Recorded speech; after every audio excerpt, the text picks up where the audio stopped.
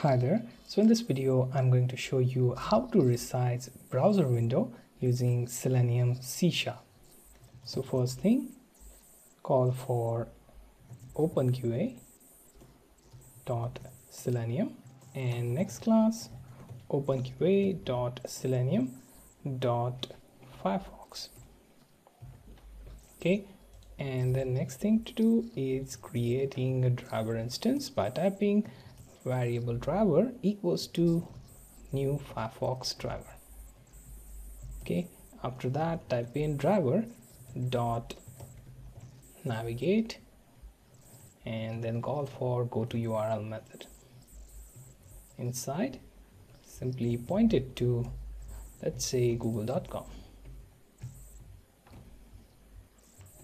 Okay, now what we're going to do is we're going to call for system dot drawing dot size window size equals to new system dot drawing dot size. So for size we specify, let's say, 480 by 320.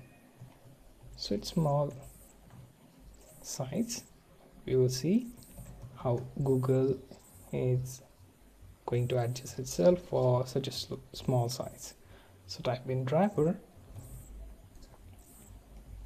dot manage dot window dot size equals to window size. Okay, and after that we will simply watch our console window for any errors if they may occur, and now execute the code.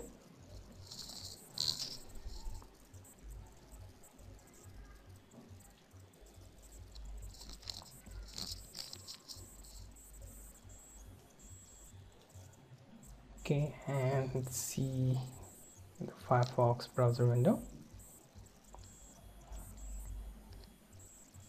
It will first load the website and then it will resize itself. Okay, so here is our 480 by 320 resized window for google.com.